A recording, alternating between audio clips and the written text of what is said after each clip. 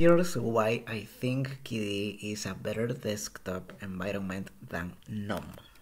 Okay, my problems with GNOME. My issues with GNOME can be attributed to the very reason behind its popularity, simplicity. While simplicity can be an advantage for new users, I find GNOME overly simplistic. For instance, this is how GNOME looks like without any modifications or skins. There are no apps, folders or files, and you get a thin top bar that only shows the time and the date, the quick settings, and the activities button. That's it. You are basically sacrificing functionality for simplicity, which can take a toll on overall productivity. Also, despite GNOME's minimal approach, it's actually one of the bulkiest desktop environments. Right after a fresh boot, GNOME running on Fedora 40 consumes 2.5 GB RAM. It might seem less when compared to Windows, but in the Linux world, this is huge. Now, to be fair, you can use GNOME extensions to enable desktop icons and also have a dock or panel to quickly access pinned and currently running apps. Unfortunately, each time GNOME releases a new update, a few of the extensions break. This means your custom set apps with your favorite extensions and themes have a high likelihood of not working after upgrading to a newer GNOME version. Okay. Why I love KDE over GNOME? I have used GNOME and I have used KDE, and if all other factors remain the same, like the distro and server availability, I'll pick KDE again and again. So what is it about KDE Plasma that I love so much? And why do I think it's better than GNOME? KDE offers a familiar and functional user interface. By default, KDE Plasma has always looked similar to Windows, with current iterations looking like a modern version of Windows 7. You have a panel at the bottom functioning as the taskbar with a start menu in the left corner, followed by a tray of icons where you can pin your favorite apps and view currently running programs. In the right corner, you have the system tray for quick settings and time and date. You can have app icons, folders, files, and widgets on the desktop to maximize its utility and your efficiency. KDE is one of the most customizable desktop environments. While KDE Plasma's default look resembles Windows, you can easily customize it to look like a Mac or something totally fresh and unique out of your imagination. For example, here's Garuda Linux running KDE Plasma with a UI that resembles Mac OS.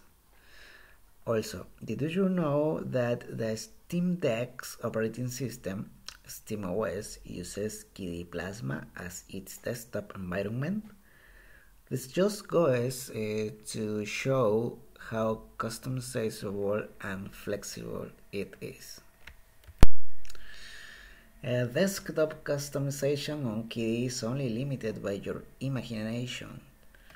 You can make KDE look ultra minimal, highly functional, or mimic a different operating system. It gives you access to all the necessary settings and tools to take control of the desktop and build something that fits your taste and requirements. KDE is resource efficient and optimized for performance. Despite having a modern and polished look, with access to numerous settings and powerful features, KDE Plasma is incredibly resource efficient. A fresh install of KDE Neon running KDE Plasma following a fresh boot consumes less than 1.5 GB RAM. This means you can run a KDE-based Linux distribution on less powerful hardware. Also, on high-end systems, KDE's small footprint ensures that most of your hardware resources are available for your applications. A massive library of apps based on the Qt toolkit. KDE Plasma uses the Qt toolkit, while GNOME uses the GTK toolkit. As a result, sometimes Qt apps don't take on the GNOME styling, and vice versa. Fortunately, Qt is used by tons of popular applications, including DaVinci Resolve, OBS, VLC, VirtualBox, VPS Office, Simple Screen Recorder, and many more. As a result, almost all the apps I use look great on my Plasma desktop and adhere to the set theming. What's more, KDE also has a large library of apps based in Qt for almost all basic use cases, which, by the way, are really good. This means you can also stick to KDE's first party offering and maintain a consistent look and feel across your desktop environment. KDE has tons of advanced features of power users. KDE Plasma provides tons of advanced features to maximize your efficiency while using the desktop environment.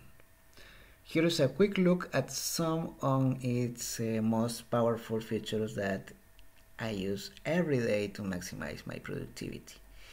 Desktop effects.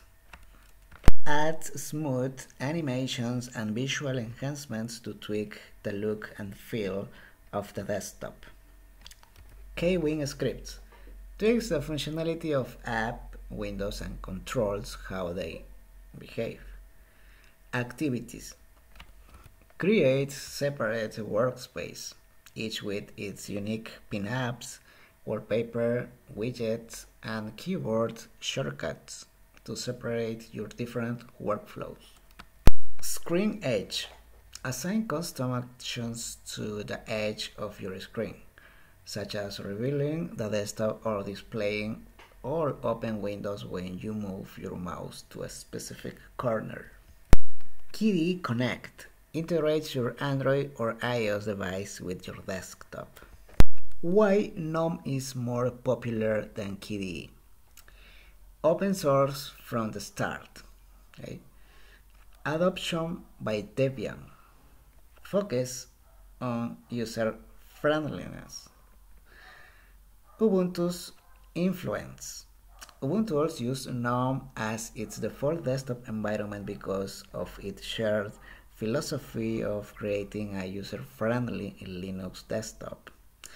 As Ubuntu's popularity skyrocketed, GNOME also earned a prominent place in the Linux community.